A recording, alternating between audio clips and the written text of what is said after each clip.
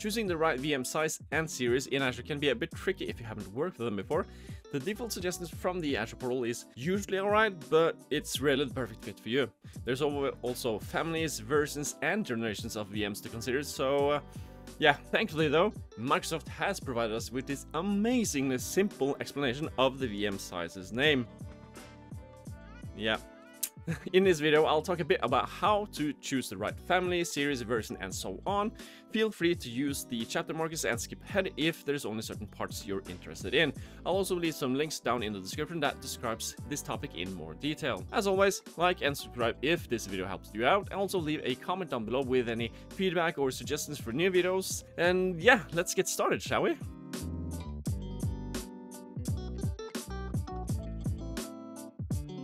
If you're currently only working with on-prem or private clouds, it might seem strange that Azure does not let you choose a specific amount of CPU cores or gigabytes of RAM for your VMs. There's reasons for that, some of which I'll get back into a bit later in the video, but for now just accept the fact that it is the way it is. First, let's get into VM series, or families if you want to call them that.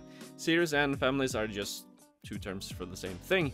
When selecting a size for a VM in Azure, you are presented with options like the D4S, the A2, the N8, and the first letter in this is the VM series. Each VM series has their own characteristics, like the B series are burstable, the N series have GPUs, and so on. Part of the characteristics for each series is also how CPU cores and gigabytes of RAMs are balanced with each other. Some series have a high core count for each gigabyte of RAM, and some have it the other way around. The series of the VM size is always the first letters of the size, and they are always in capital letters, meaning that if you see a VM size of DADSV5 there where only the first D is capital, then that would be a D series VM. Likewise, if you see a size of FX24MDS with FX in capital letters, then that is an FX series VM.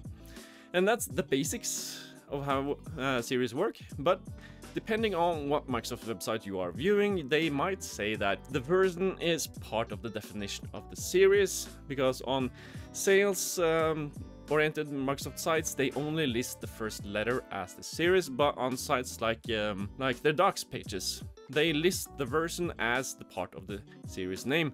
So let's move on to versions and see why you should care about that part as well. Versions wasn't really a thing back in Azure's early days, but as the years have gone by and things like CPUs have come in new versions, Microsoft had a need to distinguish the VMs you purchase based on the underlying hardware. And that's why we've gotten VM series like the DV2, the DV3, the DV4, and even the DV5. In the size name of a VM, the version is always noted as a V2, a V4, and so on, often prefixed by an underscore, but not always. The differences between each version is usually in the underlying CPU configuration, like when a D4 is based on either an Intel's Ice Lake or Cascade Lake Xeon CPUs, while the D4 is Ice Lake only. There's all other things that differs each version from the other as well though, like if the VM can have temporary disks and so on.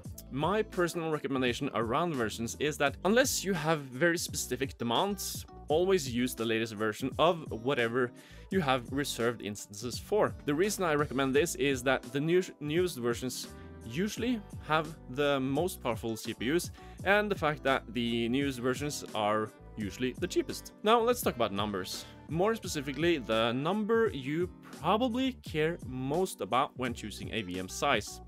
The size name of a VM consists of one or two numbers, one being the version, which we've just discussed, the other being the number of CPU cores you get. And yes, it's always the number of cores. You do not get to choose the number of gigabytes of RAM. The amount of RAM is always in relation to the number of cores. What the relation is depends on the series. To provide an example of this, let's look at the D series. This series is a general purpose series according to the Microsoft's doc pages, and it gives you 4 gigabytes of RAM for each core, meaning that a D2 has 2 cores and 8 GB of RAM. A D4 has 4 cores and 16 GB of RAM, and so on. Compare this to the memory optimized E or M series that gives you either 8 or 27 GB of RAM per core, or the compute optimized F series that gives you 2 GB of RAM per core. So what about all these other letters then? A size name can be easy, like D2 version 3 or D2 V3, or they could be quite complex, like the DADSV5, or even like the worst one I've seen so far, it's the NDASRA100_V4. Whew.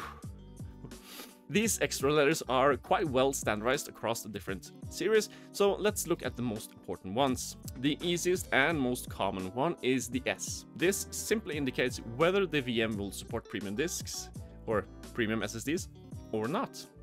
If the S is part of the size name, then you can use premium disks.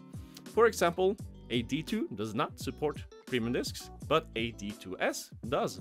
The next one is one that is getting more and more common, the A. A is for AMD, simple as that. VM sizes with an A in their name has AMD-based CPUs, mostly they're EPYC CPUs. And then you have the D. According to Microsoft, the D here stands for diskful, meaning that a size with a D in its name has a local temp disk.